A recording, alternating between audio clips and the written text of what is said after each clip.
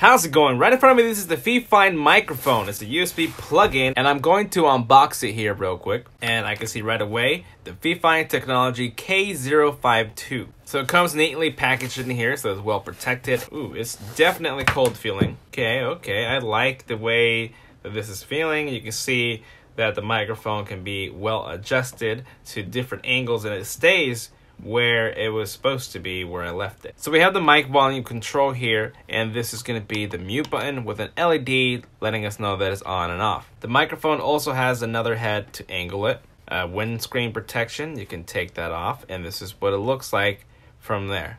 And on the bottom we have some kind of felty soft material so that it doesn't slip around and maybe hold some vibration off of the table. As you can hear, it's pretty quiet. Let's take that off, and it looks like to be, this is like around 6-foot cable here. It's a USB plug-in, so we'll plug it into any USB-A. Okay, so I'm recording my screen now. Just plugged in this mic, and we see setting up USB PNP audio device. So we have the LED indicator right there that is green. Didn't have to download any software, it's just ready to go once you plug it in. Okay, so now let's go into my audio. The microphone's all the way turned off, but if I turn it up, you can see there that it's starting to hear me just fine.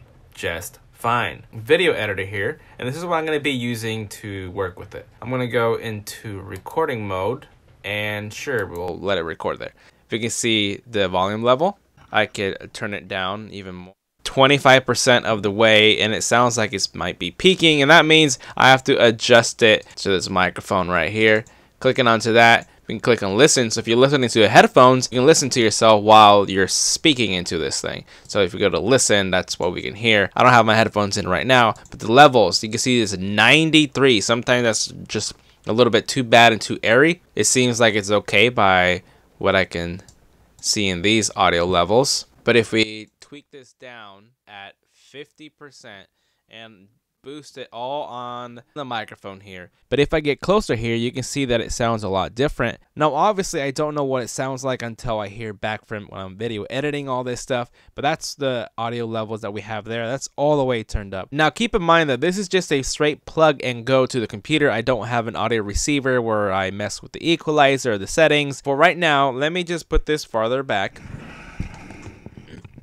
So that's the distance that I'm in. And what I like about this is that it looks elegant. It doesn't look intrusive. It's not huge. Turn this up to 100. So there's the 100. That's way too loud. 90. So this is at 90. So right now, this distance, you can see how I am. I can almost extend my whole entire hand, and it's that far away from me. And the mic volume setting on itself is at 75%. So I'm literally setting at 91 on my PC setting and 75 on that. That is completely all up to what you like. So unfortunately, my setup here that I have to work with this camera in front of me and that side camera, I don't have my microphone, Rode microphone that I use normally for audio. So I'm using iPhone if I'm talking right into the iPhone, and if I talk back into this new desktop microphone, this is what it sounds like from this angle. So again, if I would be doing some kind of podcast with this, will it work if I use it?